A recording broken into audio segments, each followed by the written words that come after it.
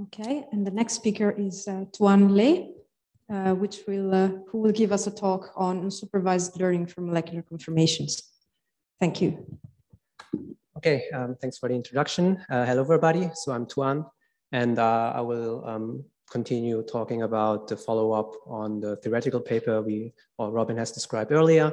And essentially, I will talk about unsupervised learning on molecular conformations. So I think maybe interesting or more interesting than the toy data sets we have shown previously. And to motivate generally, why are we interested in data-driven methods? And we have already heard very excellent talks here during this workshop, is that essentially we want to understand the structure property relation of atomic systems. And what we usually assume is, or in the machine learning perspective, this can be described as supervised learning, where we want to basically predict a certain molecular properties given some structure. And if we're assuming that we have, let's say, our mappings, which we want to implement, are differentiable or they are any kind of neural networks, we usually assume that the descriptor is learned within the model. And this learning paradigm assumes that we already have the label for the molecule of interest, which we can obtain through experiments or even through computational methods, but still they might be expensive with respect to money and time. So another way of learning meaningful representation is to look into unsupervised learning. And essentially, since we are dealing with molecular systems, I just want to reiterate that we basically can represent a molecular system or atomic system as a point cloud, G, which consists basically of a tuple. So we can say, all right, we can store our point cloud into certain vertices, right? So we have n atoms in our molecular system. And additionally, which was also presented before by Ilyas and his co-workers in botnet. Basically, we have some attributes. So we have attributes, which are basically some atom features, but we also have geometric quantities, such as positions, so spatial coordinates. And now in unsupervised learning, we want to train a mapping or some kind of neural network architecture, which can reconstruct itself, right? And the idea is that we basically want to obtain a descriptor which describes the entire physical system in one embedding. So therefore, we are not operating on a node level, but we get really one embedding for the entire physical system. And this embedding is assumed to lie on a lower dimensional manifold, which should describe the physical system. And then it should be also informative enough such that we can utilize another network, which is the decoder network, to reconstruct the structure. So this is basically the framework we are interested in. And since I've talked already about representation, there were also several talks already at the workshop. I will be very brief here. As said, we are working on point clouds, and they can be essentially regarded as a set, right? So we have, assuming here we have an ordered set with certain attributes. So this could be atomic charges, atom types, and other features for the atoms. And additionally, we have geometric quantities stored in spatial coordinates. And now, since I've already talked about the set and how we actually store point clouds in computers, and which is also very straightforward and convenient, is that we are just storing these point clouds in matrices. And there, we already assume there's some ordering. So pi, where basically you can assume pi is just like some node ordering how we store each atom in our matrix.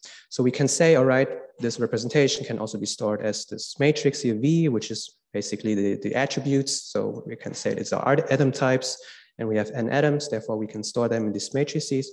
And additionally, we have Cartesian coordinates, which are geometric quantities stored in this Cartesian matrix P.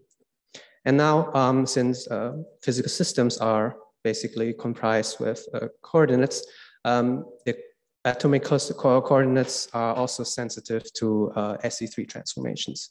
So SE3 transformations are essentially just rotations and translations in 3 dimensions. So we just say, all right, this is the school. We can represent one element of this group as this tuple here. And then we can say, all right, what is this actually mathematically? Whenever we would rotate and translate our physical system, so basically one group element acting on the system, it can be described here with this matrix multiplication with the rotation matrix. So we basically just rotate the system, and additionally we translate each particle in the point cloud. And as that sometimes we are also like many features of interest. For example, as often said already in this workshop, potentiality, these are invariant features. To be very precise, SC3 invariant features.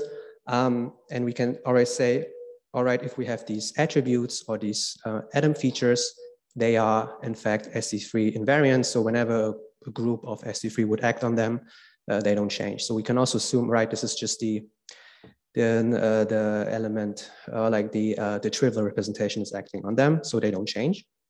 And in our work, we are leveraging message pass neural networks as function approximators. So it's a very general framework. And the reason why we operate or why we utilize this kind of class is since we are working on sets, we require permutation equivariance. And this is essentially obtained in MPNNs because we use functions where these are all shared among all nodes. So we don't really implement functions for each node, but rather we use one network which process all the nodes simultaneously.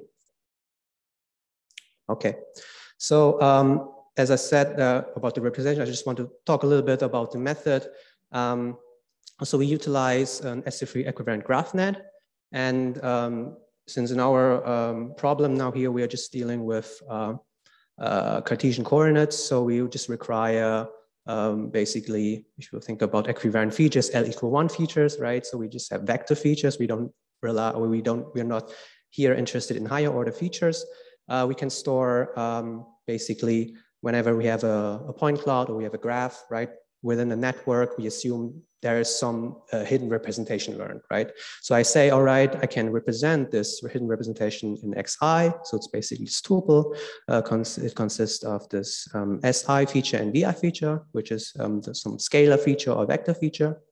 And a very simple approach in message passing networks, and also known as local inductive bias, is, because you can also use graph neural networks for other types of graphs. You can also use them on just molecular graphs if you didn't have any structure. You can also use them on social networks, or you can even use them at like more larger networks, which you might work with in bioinformatics if you have protein-drug interaction networks or drug-drug interaction networks.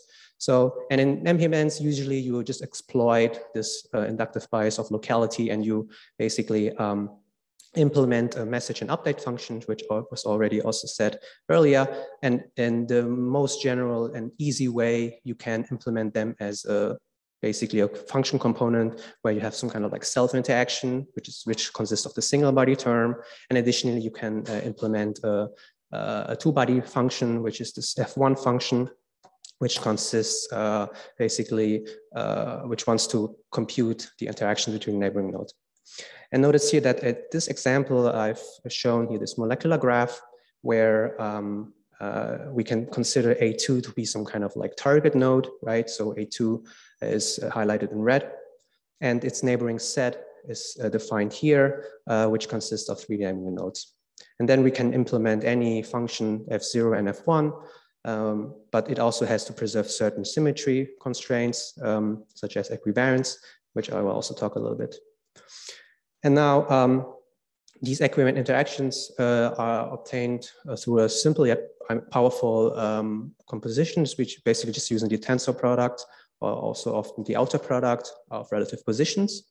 In this case, we are using basically normed unit vectors. So we just compute relative positions, we normalize them. So they basically just describe points on a sphere.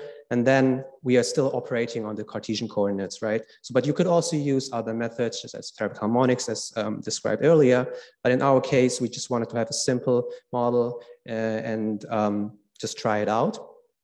And so we compute these equivalent interactions by this tensor product. So right, so we have here this relative position, and then we just multiplied or compute a tensor product with this M12 feature. And M12 essentially is just an SC3 invariant embedding, and there are many ways how you could compute them.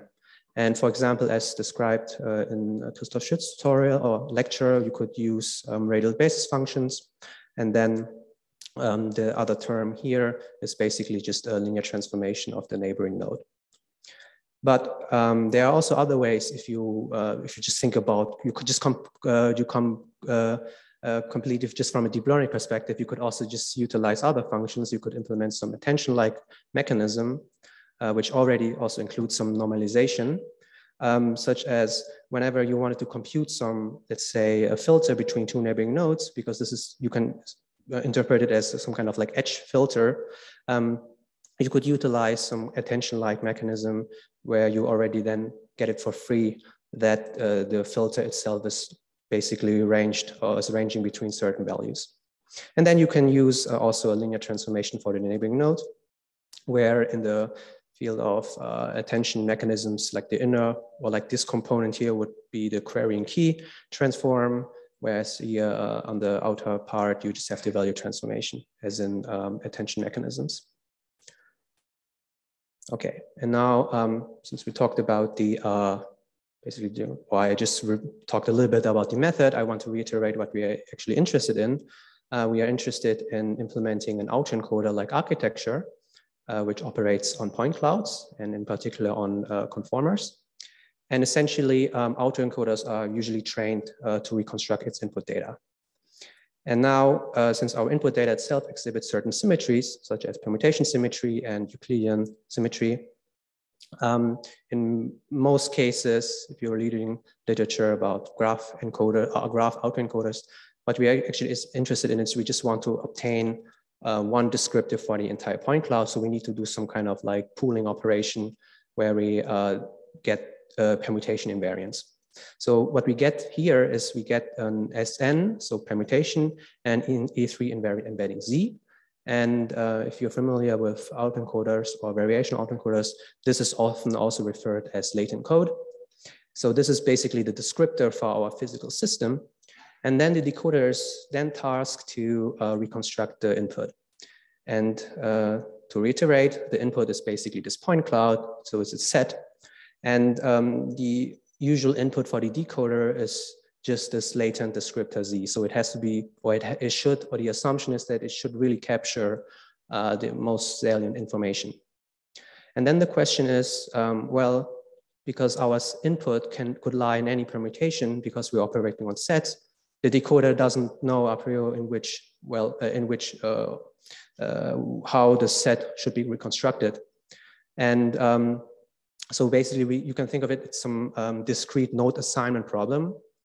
And additionally, since we also want to do the reconstruction on absolute Cartesian coordinates, we don't know in which coordinate frame the input point cloud or the output point cloud lies. So the answer is, as described in the previous talk by Robin, is we implement a group equivariant encoding network. So it predicts a group invariant embedding. So this is this descriptor of our physical system. But additionally, we need to predict certain other quantities to get the group actions. And next, once we have these three components, we use a group equivariant decoder. Okay, I don't know if someone can draw. That's weird. Anyways, we have this group equivariant decoder, which inputs, well, this latent descriptor, and additionally the group actions to the reconstruction. All right, so this is then the framework. So you can see we have as input this point cloud, where we have these attributes, so it could be atom types, and additionally we have this Cartesian coordinates. We push it to our group equivariant encoder. We get here this permutation and SC3 invariant embedding. So this is basically this one embedding which should represent the entire system here. And then we also get these two other quantities in order to get the group actions.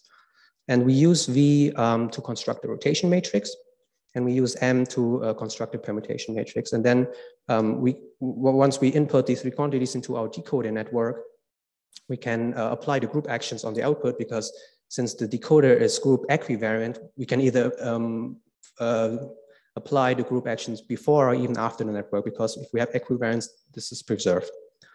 And the benefit of this is that then this autoencoder can be trained end to end. And the next slide, I just want to show you some examples.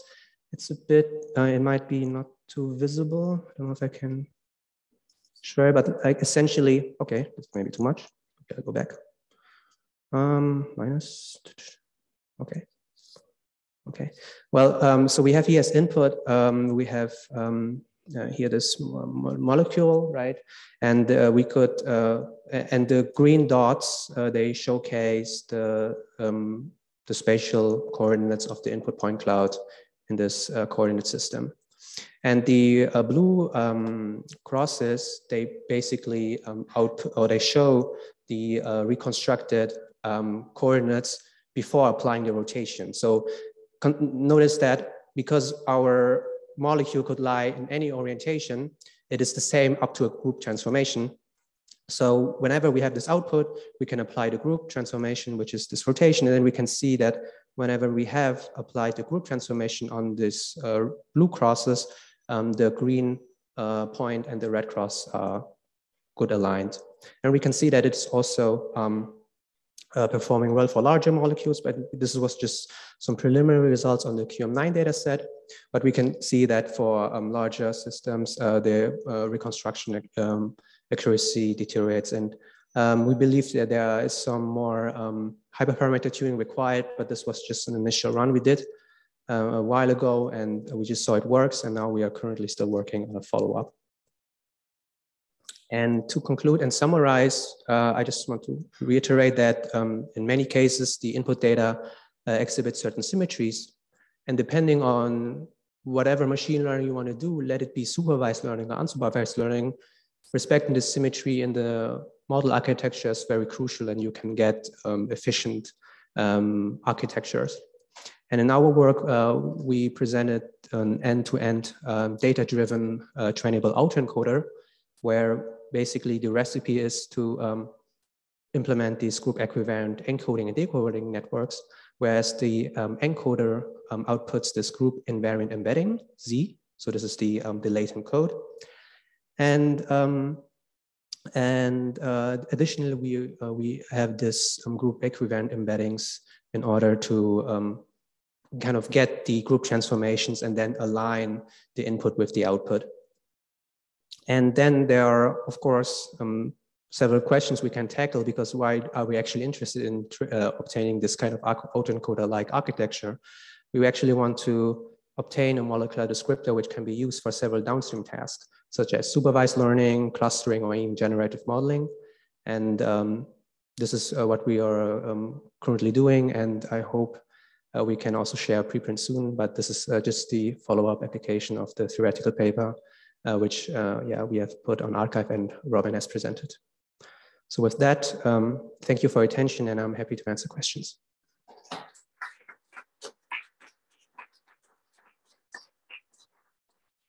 Thank you very much for the nice presentation. Are there any questions?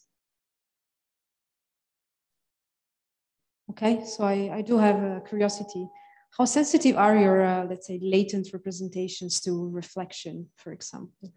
Yeah, that's a good point. So we always just assume that we have proper rotations.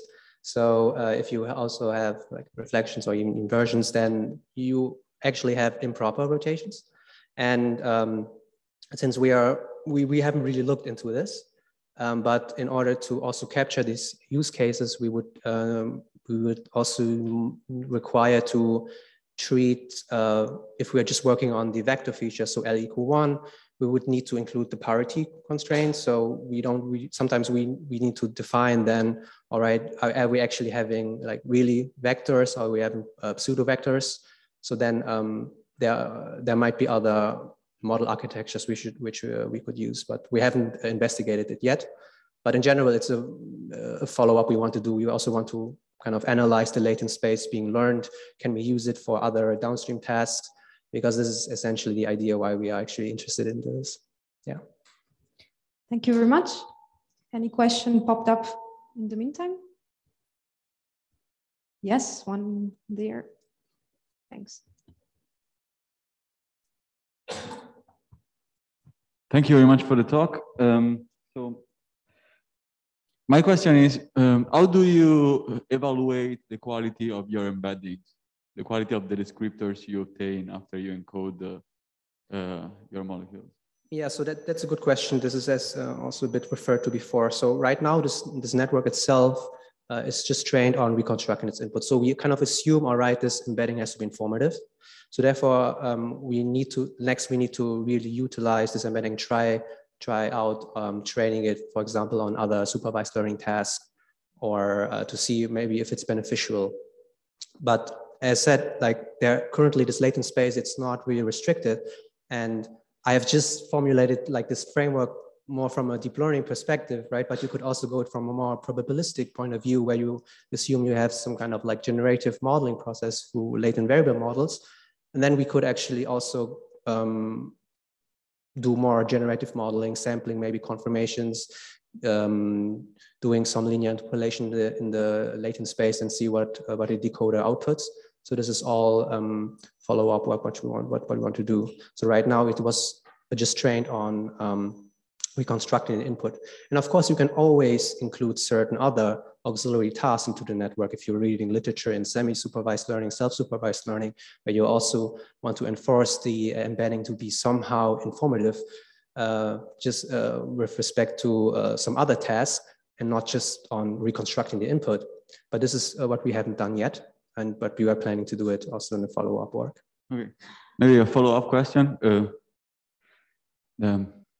So do you have any theoretical guarantee that somehow your embedding is unique? So you don't have overlapping in the representation of two different structures in the latent space? Yeah, that's a good question. So, so if there was an overlapping, the decoder would also output the same molecule. So we haven't looked into this, but right now this space itself, it's not really regularized. We don't know if there are, for example, holes in the latent space. So we don't even have this. We don't know if it's really a continuous space. So we need to analyze it further. But coming back to your point, since right now everything is deterministic, it would mean that whenever one molecular structure if it would map to the same embedding, then the decoder would also map it to it would map it to any other structure. But since we are monitoring the reconstruction loss and we can see that the reconstruction loss is fine, it might be the case, or it's very likely that actually the different molecular structures are also placed separately in the latent space. But still, we don't know exactly how this latent space is currently structured. Thank you very much. In the interest of time, I suggest to keep the discussions for the poster session. One applause again to the speakers. Thank you very much.